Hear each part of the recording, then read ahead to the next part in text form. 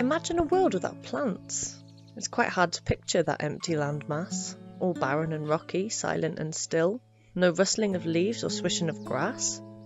We'd have nothing to eat, just for starters, no clothes on our body, no socks on our feet, and up above us the skies would be darker, because plants clean the air as they breathe. A world without plants would be duller. They colour our landscape and fill up our eyes, and things would be quiet, no whistles or chatter. The clouds would look down upon desert hillsides. A world without plants would be lonely.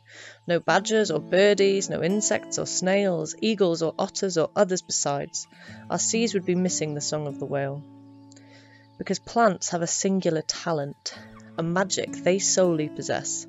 A droplet of water with a sprinkle of sunshine creates life through the photosynthetic process.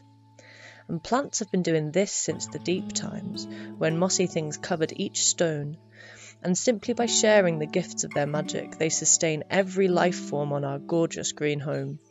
Yes, the plants were where it all started, the first brave pioneers moving out onto land. They formed the first soils and reshaped the landscape, a system of wonder sprung up from the sand. And what would be left of the fungi? These shape-shifting heroes we often neglect. They've worked with the plants from the very beginning, co-creating this beautiful, wonderful web.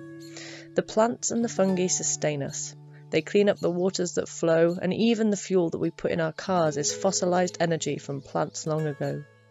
They spend their whole lifetimes creating, spinning beauty from nothing, a spark in the black. And they're constantly sharing these wonderful gifts, and when they're done living, they give everything back. And then all that and more comes back to the next plants. Our Earth is a generous planet, and they leave it the richer for having lived there, diverse life forms unfolding and thriving within it. When I imagine a world without plants, well, there's not much to think of. We'd cease to exist, cease to be. It reminds me to nurture each and every green friend, because we're in charge of creating the world we want to see.